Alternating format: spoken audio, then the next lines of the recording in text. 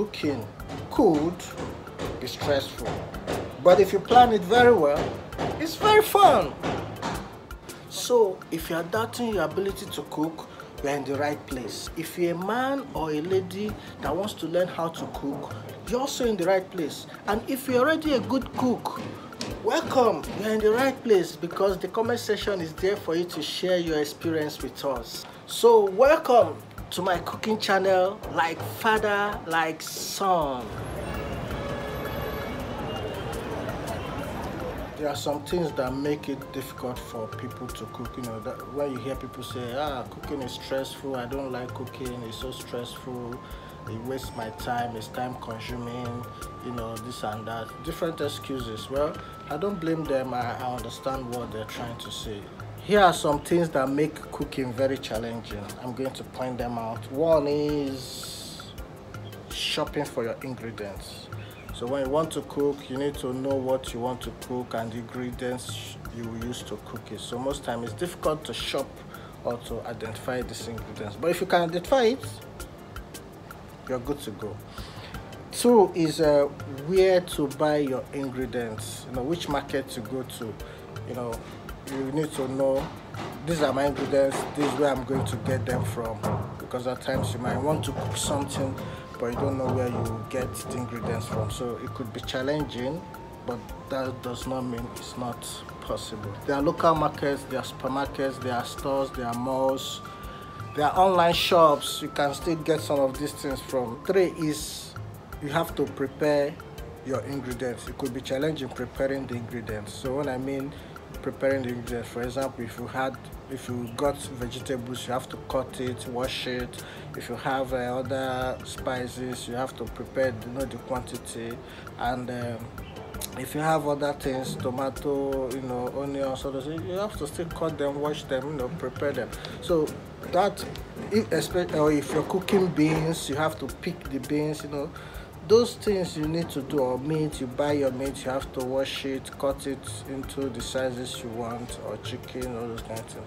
Preparing it also could be time consuming and stressful. So those are one of the reasons why people shy away from cooking, you know. But the idea is this: you could have them prepared for you where you bought them. For example, the meat seller can help me cut the meat to the sizes I want. I just know that all I need to do is to wash and cook. Or the vegetable seller can help me cut it into pieces the way I want it. All I need is just to use it and cook. And the egusi seller can help me just grind the egusi, you know, or I just buy already made grinded egusi. It all depends. So it's fun, okay? So the next point is having a messy environment, you know.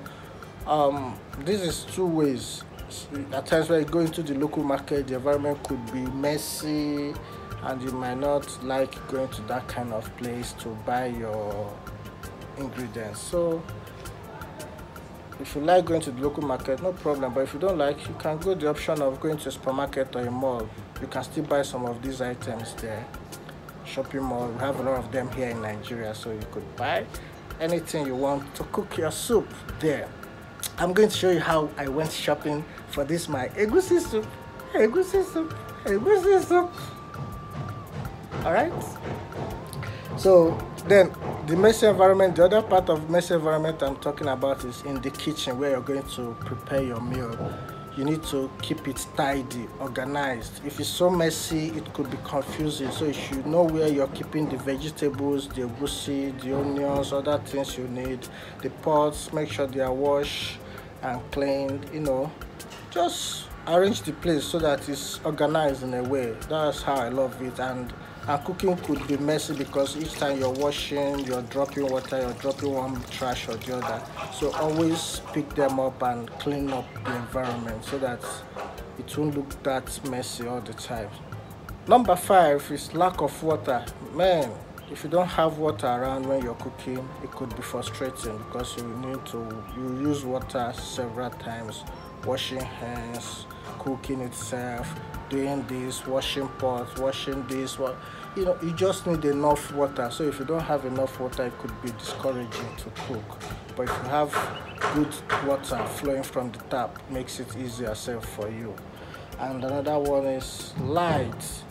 if your kitchen is dark, it will also discourage you to cook. So you have to make sure you have enough adequate source of light. It could be from the window or external light of a bulb shining in the kitchen. You just need enough illumination to see things so you won't mistakenly cut your hands or drop something wrongly or step on the wrong things.